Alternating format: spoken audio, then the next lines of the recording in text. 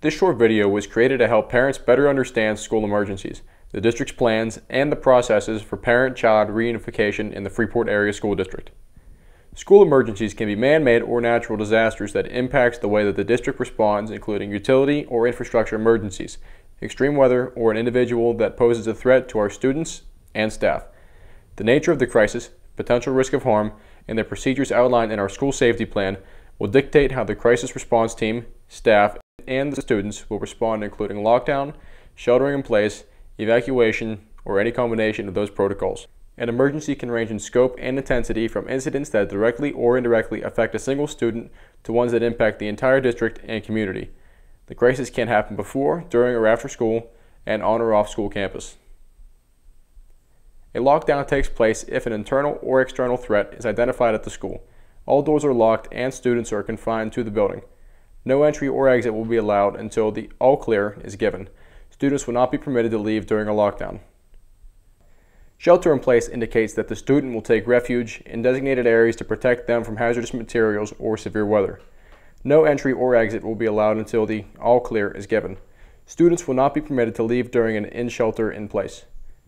In the event of an evacuation, if students are going to be dismissed outside normal protocols, to parents or guardians only, the school will use the mass notification system to communicate the designated reunification location to parents.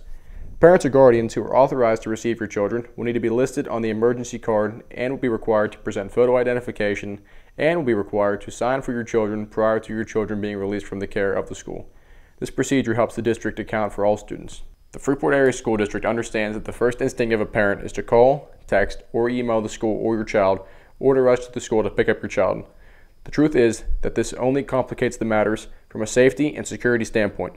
If your child is hiding and trying to be quiet, your call or text could give up their location to an intruder. Additionally, school personnel attempting to mitigate the crisis situation cannot give the required effort and attention to mitigating the crisis and respond to all parent inquiries at that time. The school will communicate with parents as soon as possible to provide updates and critical information, including reunification information and other relevant items. Parents or guardians that are too close to an incident can hinder rescue attempts of police, fire, or other emergency first responders. During a crisis, one of our first procedures is to deny access to the campus to all non-emergency responders.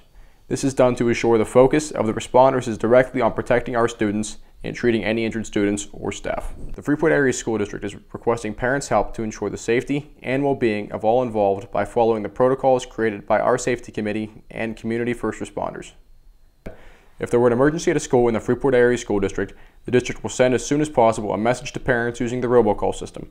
In addition, if appropriate to do so, the district would pass information for parents and the community on Aaron IU 28 Schoolcast and provide information to the local radio stations. Should you have any questions about our plans or anything contained in this video, contact the Freeport Administration Office.